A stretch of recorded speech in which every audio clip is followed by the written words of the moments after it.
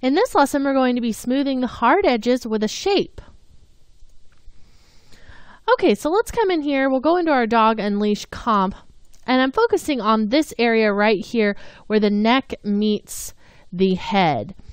And actually where the neck is kind of meeting the body more in this area right there. So what I'd like to do is add a shape that's going to kind of move with our dog and just make this feel a little more natural. So we don't want to have any layers selected because we want to create this shape layer. So I'm going to grab the pen tool and just kind of make a shape that follows along with the contour of the dog's body.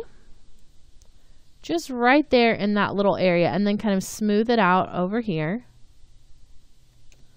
I'm using the space bar to move that point up a bit. And then let's actually come in here and we're going to turn down the stroke so there's no stroke right there. Just turn that down to 0. And then for the fill, we'll just color pick that gray color for his body. And then we can actually come in with our selection tool and move any points around that need a little bit of moving. And just kind of adjusting that. Okay, so really no change so far. The big problem I see is when he starts to rotate down.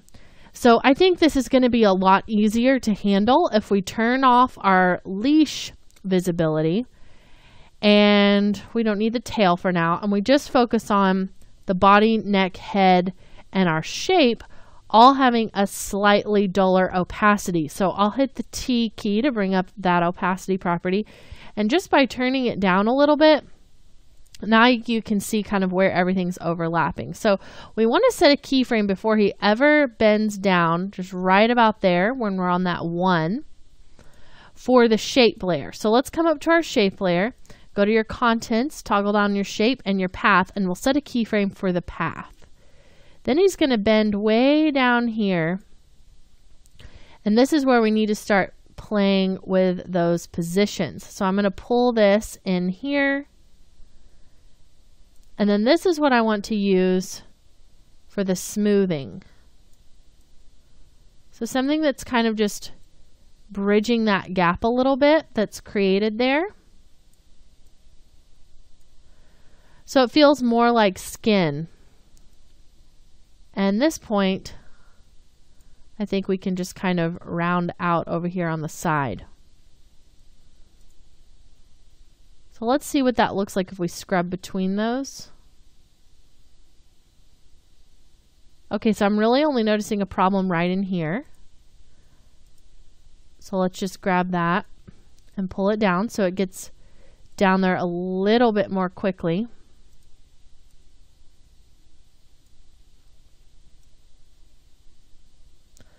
Great, so that's working really nicely. It really feels more like the skin is gliding over his bones than this paper doll thing. Okay, then when he comes back up, we need to change it a little bit more. So we'll pull that in and just kind of rotate that down a bit. Very nice. Then he's going to start to come back down right about here. So we can just copy and paste that path key. Control C, Control V. And let's find where he gets the lowest, right about there. I'm just going to grab that 1 point, and then we'll kind of smooth that area there. And then when we come up, we want to go back to where we started from. So I'll grab that first key and hit Control C, Control V to go back into place. And that actually works really well, just kind of sliding along with his movement.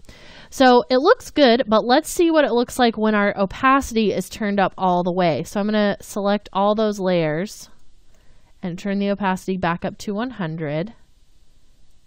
And then let's come in, just zoomed in at 100% and just kind of watch it and see what we think.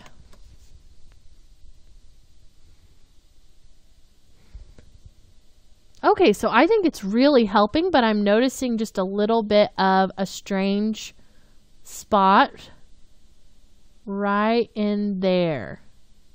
So you can see how it gets a little bit of a point in it right up until there. So let's look at it. And that's just kind of right in between those. So let's come in here, grab the path, and we'll just move it down slightly. Then I also noticed a little bit of a problem with the path when he starts to come back up right in here. It gets a little too high. So we can just pull that back down.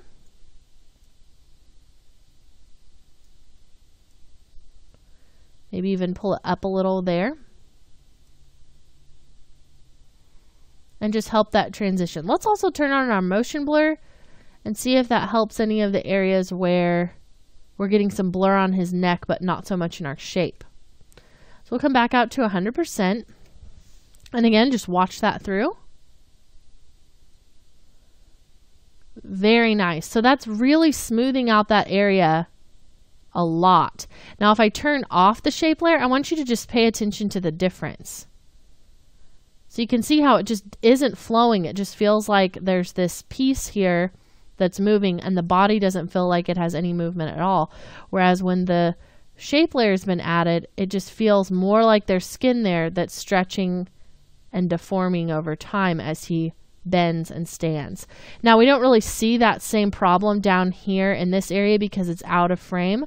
But let's check and see if we notice anything on his head. There's a little bit of a point that happens, but it's not an indentation so much. So I think that we're going to be able to live with that one. Okay, so that looks so much better. We've smoothed our hard edge where his body met his neck with a shape. But when we come out to our leash and bone area, you'll notice that it looks really strange, and that can be really frustrating if you've just animated all of those points. But there's a really quick and easy fix for this. And the reason that this is happening is because our shape layer isn't a 3D layer. So we can just go into our dog and leash comp and turn on the 3D switch for that little piece. It's not going to affect anything in here, but when we come back out here, that piece is going to move along really nicely. So don't panic if that happens. You just need to turn on that switch. Okay, so let's come back in our next lesson, and we're going to create a swing down animation for our letters, the leash and bone, and then we'll be able to finish up by just kind of smoothing out these camera moves and getting everything polished and looking perfect.